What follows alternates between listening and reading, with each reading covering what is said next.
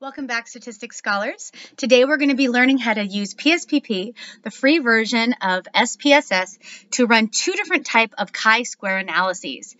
As a reminder for those following along with my conceptual videos, a chi-square analysis can be used for a wide variety of different analyses, actually. But for our purposes, we learned about two different chi-square analyses. One called the chi-square goodness of fit test, where we have a single group-based variable, where we try to determine if the number of people within each category is whether or not it's equal or not. That's the one single variable, categorical variable analysis we learned about. We're also going to learn to use PSPP to do a chi-square test of independence, where we have not one, but two categorical or group-based variables, where we ask if the two categorical or group-based variables are related. As a reminder, PSPP is laid out a whole lot like Excel, with the variables as columns and the people as rows. And you can either look at data view or variable view. Data shows you the data of the people. Variable view shows you the nature of each of the variables you've selected. As we've done for most of this series of videos, to do a chi-square goodness of fit test, we're going to choose the analyze option. Now, a chi-square goodness of fit test is an example of a non-parametric test. That means not of the mean, because when you have a single group-based variable, for example, whether or not someone owns a car is a group-based variable. There is a group of people who own a car and a group of people who do not own a car. And so if I ask someone, do you own a car? The answer is going to either be yes or no. That makes it a categorical or a group-based variable. And so any analysis done on this single variable will be non-parametric, not of the mean. That's what parametric means, of the mean. And since we can't calculate an average for something that doesn't have an amount, we need to do a non-parametric analysis, which is what a chi-square is. So to do the goodness of fit test, I'm going to click Analyze. Then I'm going to be choosing the non-parametric option down here. And the type of goodness of fit test we're going to do is to take one group-based variable and ask the question, are there more or less people? Are there fewer or more people within each particular category, within each particular group for that single group-based variable? So we're going to click Analyze, then click Nonparametric Statistics, and then chi-square. And let's just pick an example of this. In my data set that I gave to my students, I asked each student whether or not they had a job. And so I have a group-based variable. Some students said they had a job. Some students said they didn't have a job. And I want to know if there's more or less students who do or do not have a job at Pierce College. And I want to know if there's an even split. Now, this is still a null hypothesis significance test. So the null would say, no matter what's happening in your sample, in the population, there is no difference in the number of people in each of these categories. There's not a difference in frequency, the frequency of people that are showing up in each of these two categories. But then, of course, the research or alternative hypothesis would say that there is an uneven distribution of people among these categories. That is, there are either more people that have a job or more people that don't have a job compared to the other category. And that's one kind of test you can do using a chi-square goodness of fit test. So again, I'm going to choose non-parametric. I'm going to click Analyze, Nonparametric Statistics, and then chi-square. This window will pop up, just like you see here. You may have to make it bigger by dragging in the lower right-hand corner. And you'll see your list of variables here on the left, as we've seen for most of our analyses. And then you'll decide which variable you want to do a chi-square on. And you'll choose it and move it over.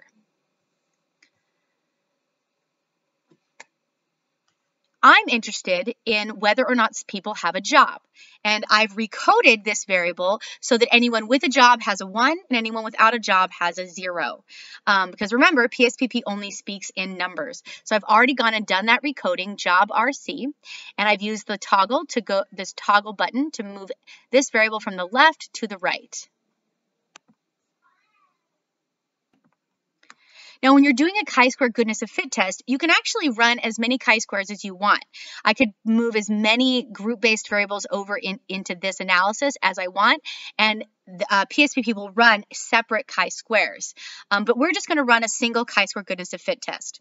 Notice also that I'm telling PSPP that the expected values are going to be that all the categories are equal, because that's how you do a chi-square by hand. You compare the observed frequencies that you actually see, the number of people who have a job versus the number of people without, and you compare it to what you would expect to see if the null is true. And in our case, the analysis we're doing, the null says that there's the exact same number of people in each category in the population, and we're going to compare that to what we actually observe in our sample data set. So you just get, and that's the default, so you're just going to leave that right here. You're going to leave it toggled on. So we've got our job variable in here. All categories are equal is the expected null values, and then we're going to click OK. You'll see output pop out that looks like this. The expected values, we had 58 people in our data set. The expected values were 29 and 29. Because that is what the null would say, that in the population, there's no difference between these groups of people. And so if the null is true, we'd expect to see 29 people without a job, 0, and 29 people with a job, 1. But what we actually saw was a split of 19 versus 39.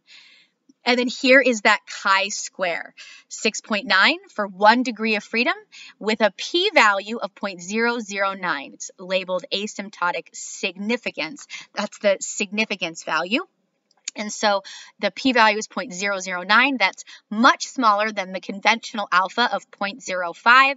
So we would reject the null hypothesis. We would say, yes, indeed, we have good evidence to believe that in the population at Pierce College, more students have a job than do not. All right, then. So the next analysis that we can use a chi-square for, and the only other analysis that we cover in my conceptual videos, is the chi-square test of independence. It is also a test where you're only dealing with categorical or group-based variables, but it asks a different question. It says if you have 2 categorical or group-based variables, is there a relationship between them? That means if you are in a particular category on variable 1, does it make you more or less likely to be in a particular category on variable 2, where both variables are group-based variables? For those who have watched my correlation video, it's really similar to that, because a correlation determines if there's a relationship between 2 quantitative variables. If being above or below average on one variable makes you more or less likely to be above or below average on a second variable. It's a similar thing here, except now we have group-based or categorical variables. We're putting people into different groups, and we want to know if being in a particular category on variable 1 makes it more or less likely for you to be in a particular category in variable 2. Like gender and whether or not people wear skirts in the United States. Generally speaking, if you are a man, there's a very low probability that you'll be wearing a skirt. And if you're a self-identified woman, there is a higher probability you're going to be wearing a skirt. It's certainly not certain, but if I tell you that the person who's about to walk into the room is definitely wearing a skirt, you're going to bet money that person is a woman, because there is a relationship, probabilistically speaking, between gender, that group-based variable, and whether or not people wear skirts. Being a man makes you much less likely to wear a skirt, and being a woman makes you much more likely to be wearing a skirt. So let's use PSPP to explore this type of chi-square question, the chi-square test of independence, where you're trying to determine if 2 variables that are group-based are independent of one another, or whether or not they influence each other probabilistically. Once again, we're going to click Analyze, but instead of going down to nonparametric analysis, we're actually going to run something called Crosstabs. So that's a little bit counterintuitive. You'd think it's a chi-square analysis. I should click chi-square again, but that's not how PSPP functions. To do a chi-square test of independence, we're actually going to create a contingency table, which again, if you've watched my conceptual videos, you know what that looks like. So we're going to click Analyze, but then to do this chi-square test of independence, we're going to choose descriptive statistics. So let's choose a different research question then. We already know that whether or not someone has a job is a group-based variable, and we already know that having a job is more likely than not. But now I want to know if there's a relationship between whether or not someone has a job and whether or not they're from Los Angeles, because that's another group-based variable. Maybe I think someone who's not from Los Angeles is less likely to have a job, or I think there's some relationship between where you're from and whether or not you have a job. It's a different kind of question I can ask.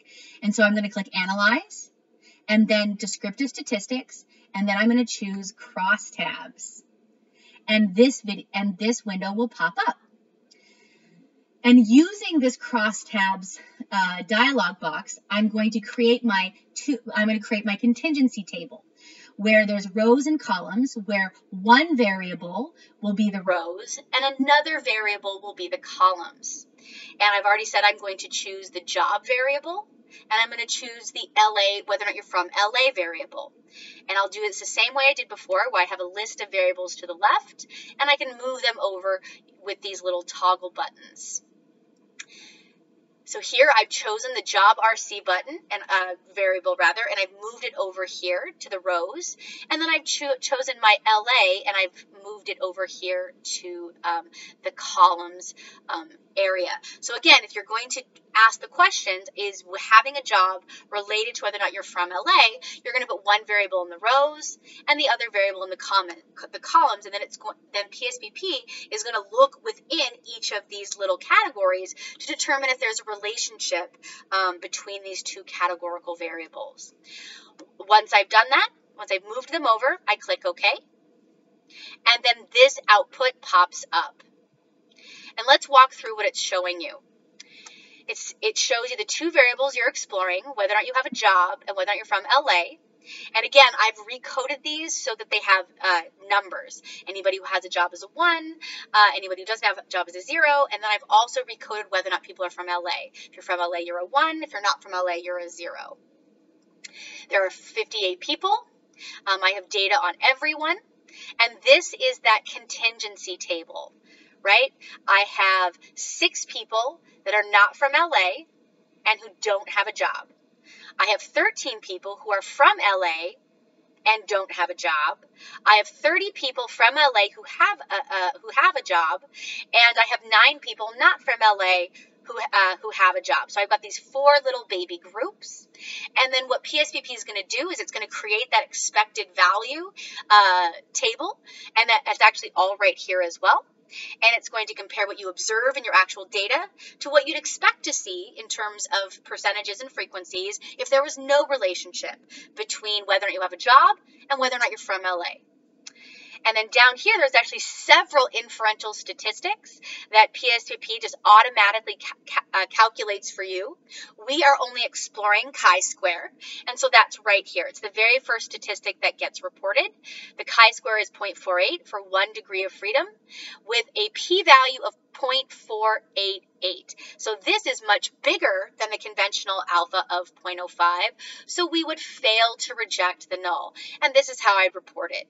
Chi-square for 1 degree of freedom based on 58 people was 0.48 with a p-value of 0.488. So greater than alpha, I would fail to reject the null. Essentially, what our data has determined is that whether or not someone has a job appears to be unrelated to whether they are from LA or not. We fail to reject the null.